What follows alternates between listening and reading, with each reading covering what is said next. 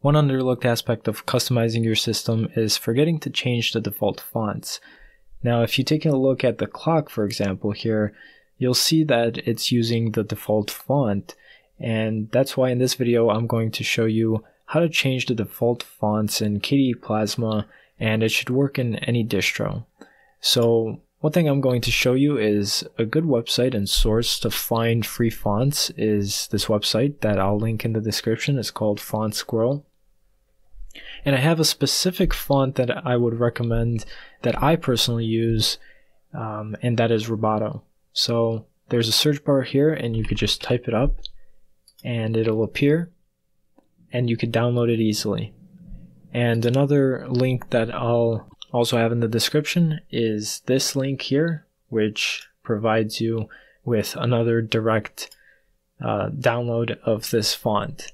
One thing going back to this Squirrel website that I like is there's this tab here that it says test drive, and you could just write something and it'll show you an example of what the font looks like. You could adjust the size and you could adjust the type as well. So you could go ahead and download the font that you like. I already have this downloaded. And then pull up your settings manager here and go to appearance and then font management. Now it's going to show you the fonts here, and you have options. You could actually use the built-in installer to find to get hot new stuff. That's what they call it. I keep forgetting that, but apparently we can't find any fonts for some reason. But whatever, this tutorial is how to install manual fonts. So click on the option that says install from file and go to wherever you downloaded and extracted the fonts folder. And so here we have all the various versions of the Roboto font that I just installed. And so you can select all of them and click open. I've already done this. So once you've done that, I believe it'll ask you whether the fonts are going to be personal or system-wide. That's up to you to decide. For me, I just chose for it to be system-wide, install for everyone. And so once that is installed, you can go ahead to the fonts tab, and if it initially doesn't load up, you could just exit out of the settings and just open them back up, and you should see if it was successful. You should see the fonts here.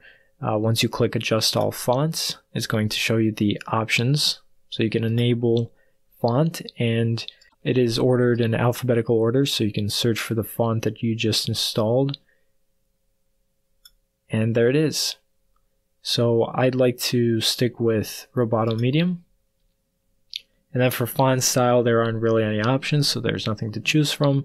But for some fonts, they give you a regular, a bold version. So you can go ahead and choose that. And for the size, I leave this at default. So you can press OK.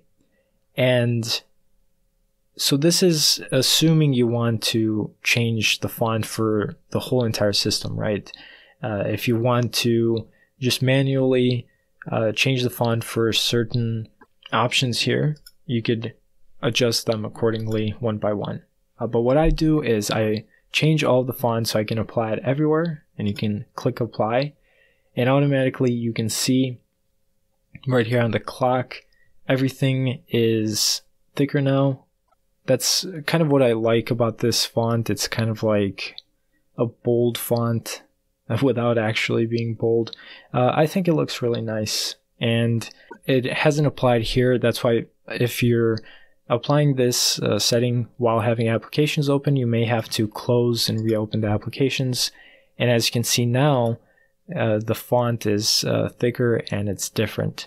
So this is just a really quick way to really notice an improvement.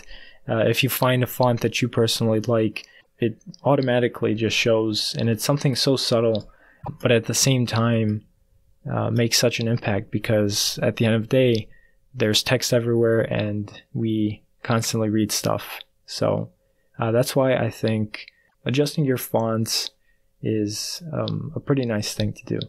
So let me know down in the comments. I mean, if you guys have certain fonts that you've already installed or that they're your favorites, let me know what they are. I'd be down to look at and try new fonts for my system.